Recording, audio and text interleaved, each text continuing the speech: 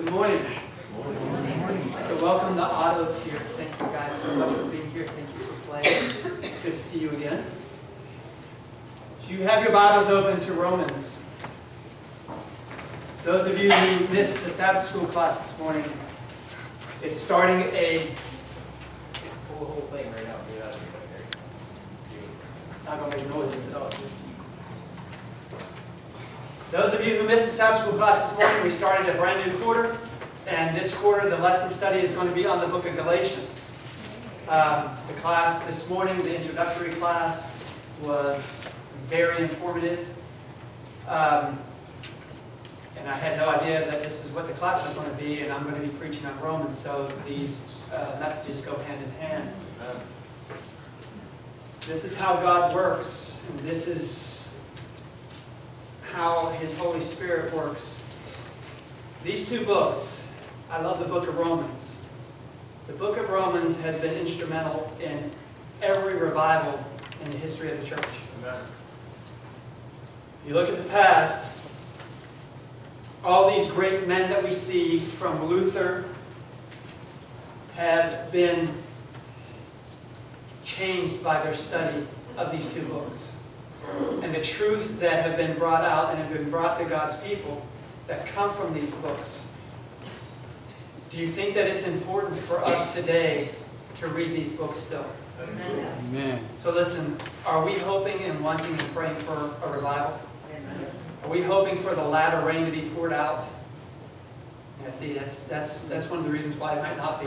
Because do we really want it to be poured out? Yes. Okay. For God to pour out that latter rain, it needs to be the desire, the burning desire of God's people. And until that happens, we have to ask ourselves some questions. What I want to do this morning is we're just going to look at Romans chapter 1 as the introduction. And in this one chapter, Paul is so clear of what the gospel actually is. I have asked a lot of people who said that they were followers of Jesus Christ. What is the gospel? And as many people as I've asked, I've got that many different answers. If I was to ask you, could you explain what the gospel is? Do you know what the word gospel means? Good news, okay? But what is that good news? And this good news, when you understand it, is what sparked all of these revivals. And I believe that when we understand it in our day, it will spark another revival. That when we understand what God's gospel, what God's good news really is, and it not just a head knowledge, but it becomes a heart knowledge, then we'll fall in love with Jesus Christ all over again. And we'll want to do what God has raised us up to do. Amen. So, let's look at Romans chapter 1. Verse 1, Paul makes his introduction. He tells us who he is, that his name is Paul. And we have this word, bondservant. Do you know what that word actually means? Slave. Very good, Ricky. Paul, a slave of Jesus Christ, called to be an apostle. Was Paul an apostle? Yes. Was he called the way the others were called? No. And don't you love this, that not only was he called to be an apostle, but he tells you that he was set apart. That his ministry was going to be different than the others. And that he was set apart to do a work for God. Now, what kind of education did Paul have? Super. What kind of education did Peter, James, and John have? Okay? There was a reason why God called Paul. Out of that whole group, Paul was a theologian. Now, also, Paul wrote the majority of the New Testament. Right? So listen. God in His plan sends Jesus Christ. Christ is on this earth for 33.5 years. His ministry encompasses how many years? 3.5. That's a very short period of time, don't you think? But Christ lays the foundation. Christ is the way, the truth, and the life. But Christ is called back to heaven, and now you have this fledgling church And now they have to flesh all this out. And who does God call to bring this truth of what God did in Christ for us? Who did God call? But He calls Paul. And this is what you missed in our class this morning. And that was the history of this man, Paul. What was his name before Paul? Saul. Was he a believer in Jesus Christ? No. Before he was called Paul, was he a believer in Jesus Christ? Okay, you find out his name was Saul. And Saul was known as the great persecutor. Not the kind of guy you invite over for Sabbath lunch, right?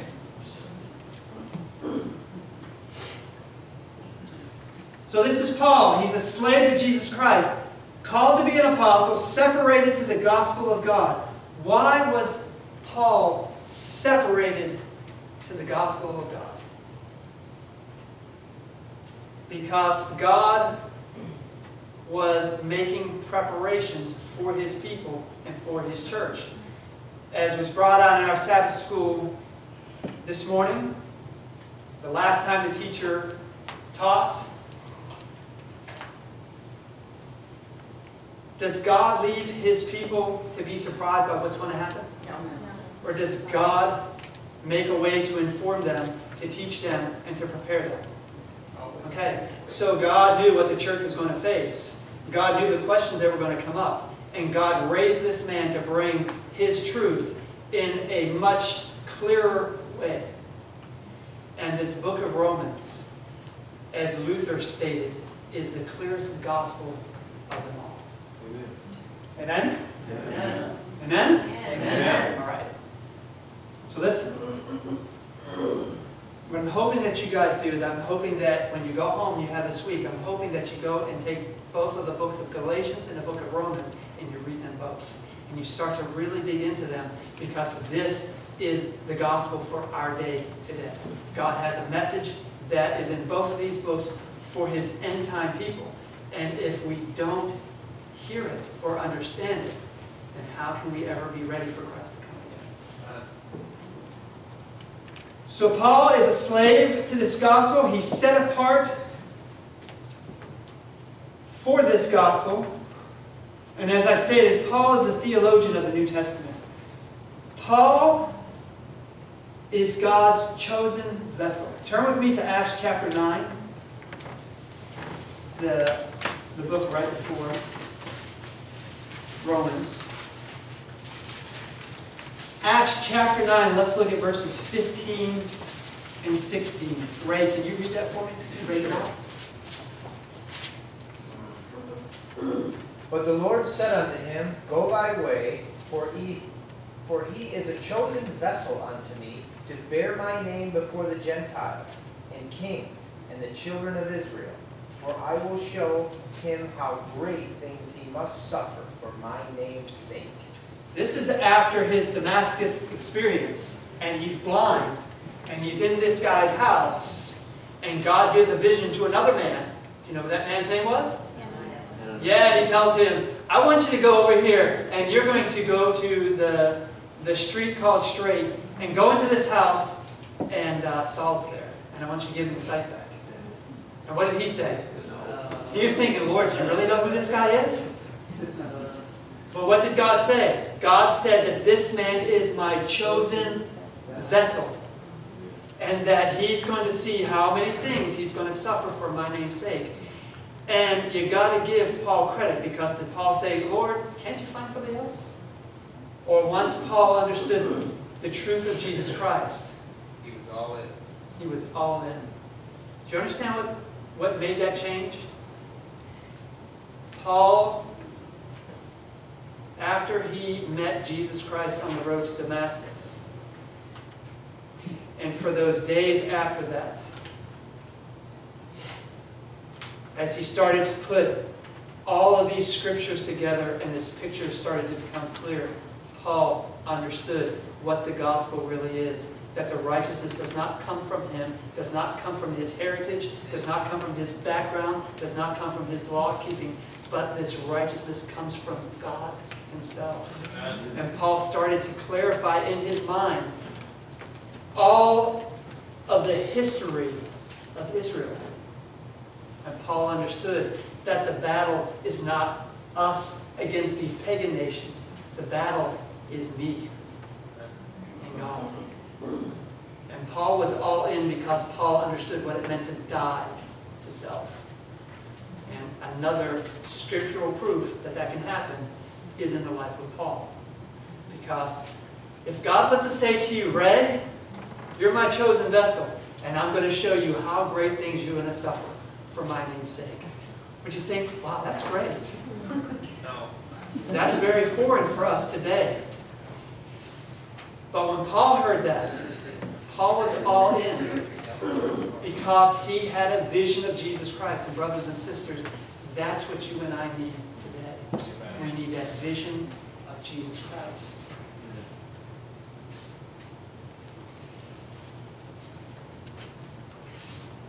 Let's continue on in Romans.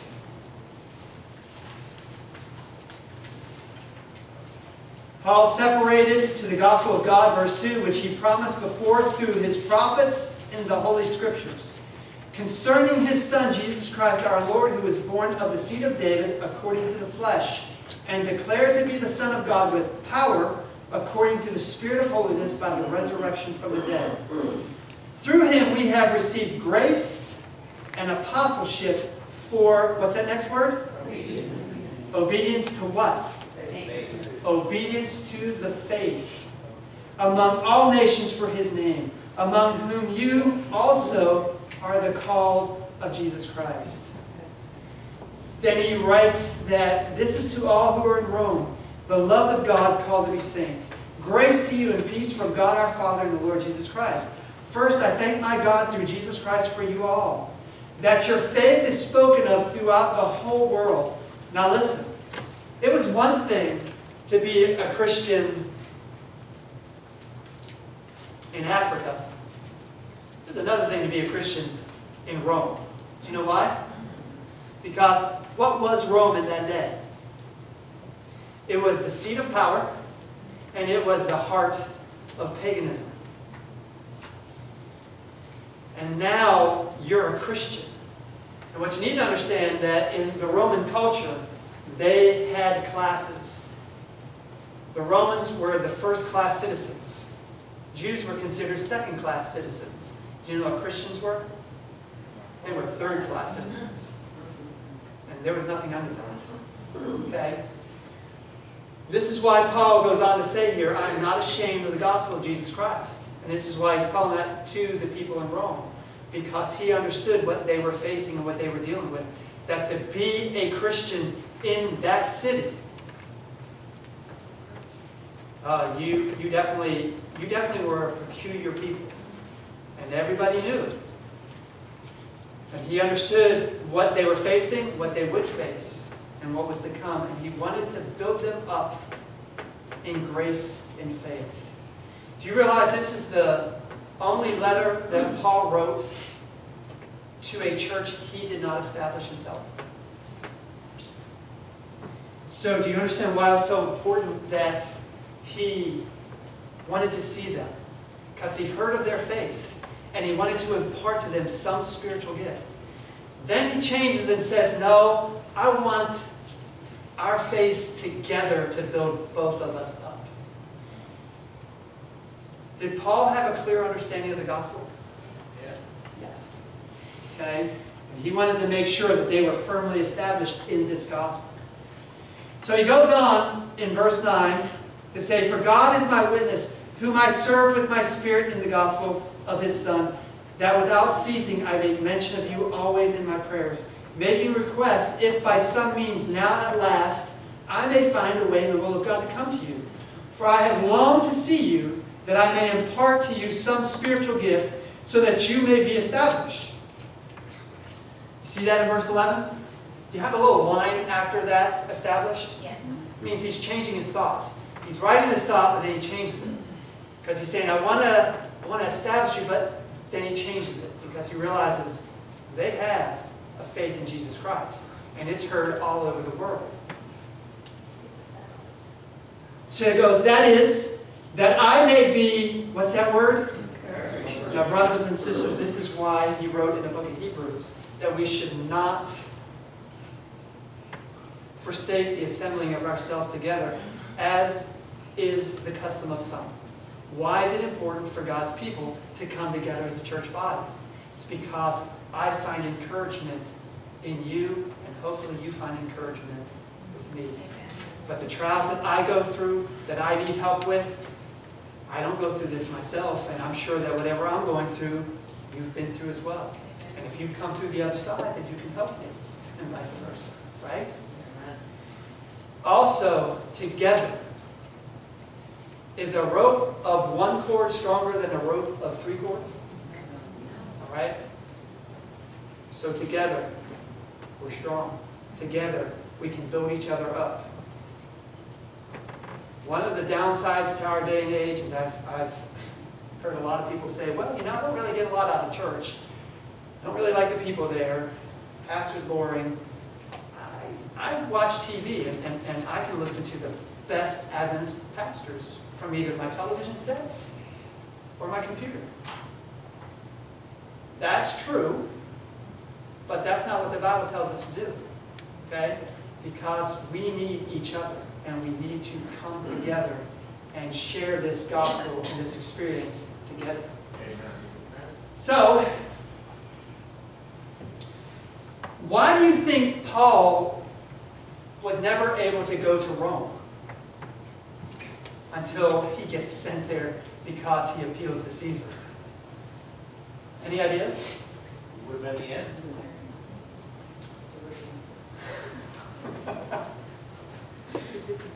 Now think about this. Where was Paul doing his missionary work? Okay? And was it Paul who would decide, I want to go here, or was it the Spirit who told him, I want you to go here? So you need to understand that God was using Paul in the area where God wanted Paul to be.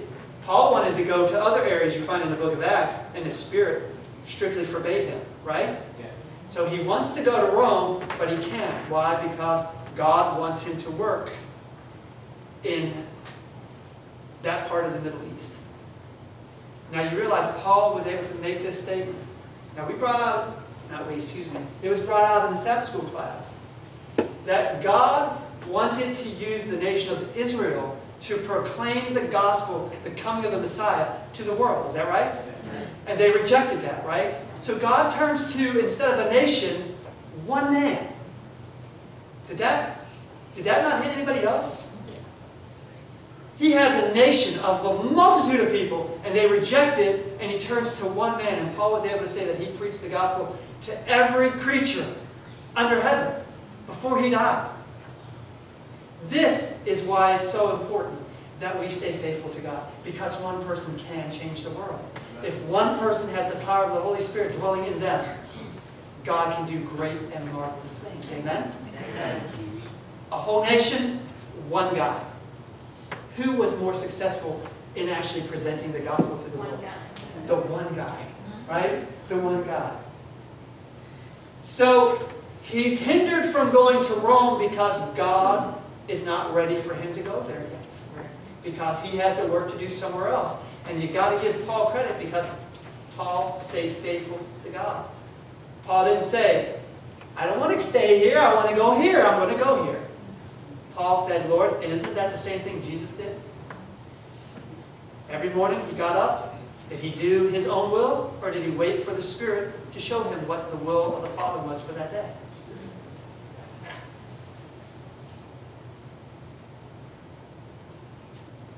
So verse 12, that is, that I may be encouraged together with you by the mutual faith both of you and me. Now I do not want you to be unaware, brethren, that I often planned to come to you, but was hindered until now. Why was he hindered? Because God had a work for him to do somewhere else. That I might have some fruit among you also, just as among the other Gentiles. Verse 14. For I am a debtor to both Greeks and to barbarians, both to wise and to unwise. So as much as is in me, I am ready to preach the gospel to you who are in Rome also. And I love this verse 16. What does he say? For I am not ashamed of the gospel of Christ. Question is, what is Paul's definition of the gospel of Christ. And that's where the confusion is today. What's that? It is in chapter 5. Okay, but Paul will give you a definition, and then he'll expand on it. For I am not ashamed of the gospel of Christ, for, number one, it is the power of God to salvation. For everyone who believes, for the Jew first, and also for the Greek. This is the definition of what the gospel is. Because in this gospel is the righteousness of God revealed from faith to faith. As it is written, the just shall what? Live by faith. Now, who was Paul's teacher that he said, as he was giving his background, his pedigree, his heritage? He said he sat under the feet of this one man. Remember what that man's name is? Okay? So Paul's background and his education was impeccable. Right? But when Paul was watching Stephen being stoned, he started to understand that there was something wrong with his religion. There was something wrong with everything he'd been taught. There was something that this man who was dying had that he did not have. Amen. Do you know what that was? It was a righteousness that came from God. Now let me ask you a question. When Jesus said to Paul, it's hard for you to kick against the goads, what do you think was going through Paul's mind from the day that Stephen was stoned until that day on the road to Damascus? Do you think he was having battles inside his own mind? Absolutely. Every day? Yeah. What was the battle? This man said his righteousness was impeccable according to the law. Impeccable. But there was something wrong. What was it? His own words, no flesh can be saved by the deeds of the law. He started to grasp this and understand this, that everything he had lived for, everything he'd been taught, would not produce salvation in him because he wasn't righteous enough in the sight of God. And no matter what he did, no matter how many good works that he tried to do, no matter how well he kept the law, it wasn't enough. How many sins does it take to separate you from God for eternity? When Adam fell, was it because he did a bunch of things bad? No. Or because he disobeyed once? So do you understand that the reason why Adam was righteous before the fall was because he had the Spirit of the living God living inside of him. And he was God-oriented. And his thoughts were God-oriented. And he was a selfless creature. Amen. After the fall, what changed? That glory that came from God, that was their clothing, disappeared. Don't you remember? It says that they were naked and they were afraid. And God asked them, who told you you were naked? How'd they figure it out? Because they realized something changed here. We're not the same as what we were just a few minutes ago. Something changed. And what changed was that selflessness, that God dependence now changed to selfishness and self-dependence. Before that time, did they ever hide from God? Never. But yet when they heard God's voice, what's the first thing they did? They ran and hid. Why? Because they were naked and ashamed. And after Paul saw Stephen and how he gave his defense, how his face shone like an angel, how that before he died he cried out to God to not charge this sin against those who were stoning him. Now listen, do you ever read about what it's like to actually be executed that way? It's not something that happened quickly. They start off with small stones and then they work to bigger ones. Okay? So when he cried out for God not to charge this sin against them, and Paul saw that, and it broke his heart, because he understood what Stephen had and what he didn't have. He understood that this man, as he said, he saw Christ. And Paul's thinking, how can that be? Christ is a deception. But he couldn't get that image out of his head. And so on that road to Damascus, between that time and this road to Damascus, he's having this internal battle of everything he had been taught and everything he had learned and all that he's seen from these Christians. And God finally comes to him and appears to him, and Christ talks to him, and that changed his life, right? Amen. Changed his life. Was he ever the same? Never. Listen, he stated that all that stuff he had in the past, all that pedigree, all that standing in the Sanhedrin and in the nation was nothing but dung to him. Amen. Compared to the glory that's found in Jesus Christ. Now, brothers and sisters, that's what he gave up. What are you willing to give up? So, as we continue on,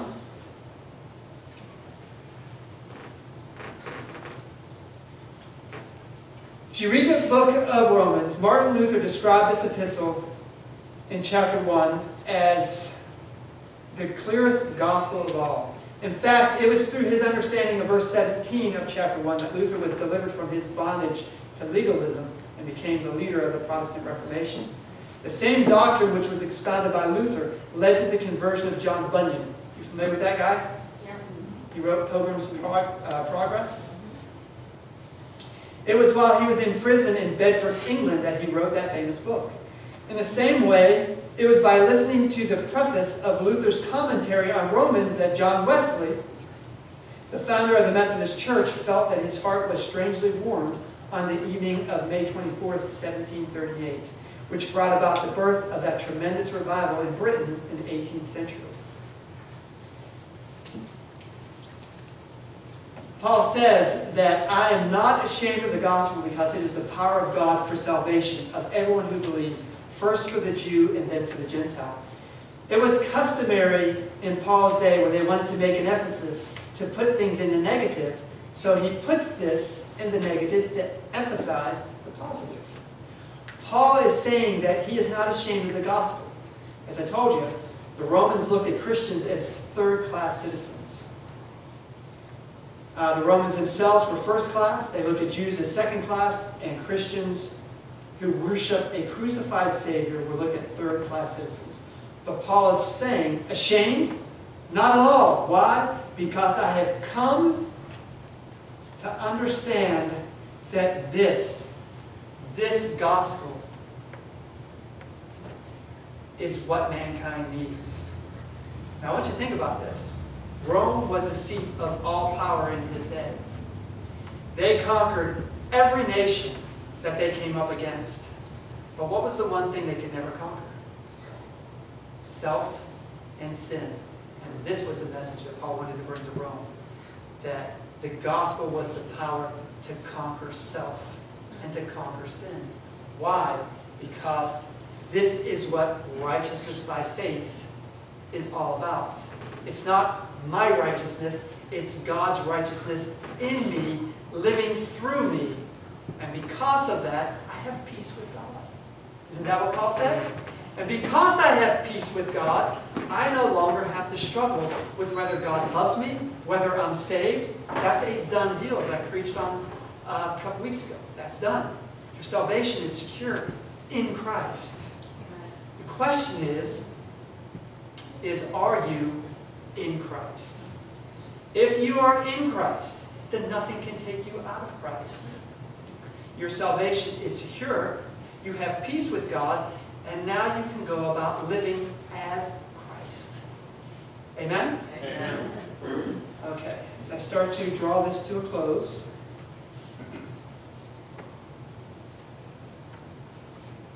Rome was a very proud city. It boasted of military power, architectural power, economic power. It had all kinds of philosophies being proclaimed in that city. But Paul was saying, I have not come with another blueprint invented by man. I am not ashamed of this gospel because it is the power of God. Rome, with all of her pride and all her success, had failed to do one thing. It failed to conquer sin. And Paul was saying, there's only one power that can conquer sin, and that's the gospel of our Lord Jesus Christ. Amen? Amen. Ashamed of it? Why should I be? It's the only power that can save human beings. As long as he accepts salvation, as long as he believes, whether he be